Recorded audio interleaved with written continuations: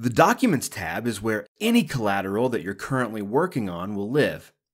When you make a copy of a template, it will go into your Documents tab. You can create folders to help organize your documents, naming them as you see fit, and adding new documents directly into them. You can move documents in and out of folders as needed, allowing you a high level of customization in storage for your collateral.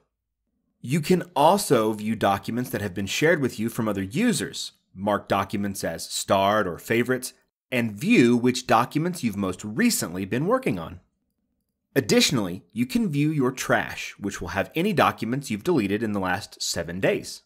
In the upper right, you can search for a specific document by name or change the way your documents are displayed. Using the info icon, you can see a variety of information about any selected document, including who the owner is, whom it is shared with, date it was created, and the last time it was modified.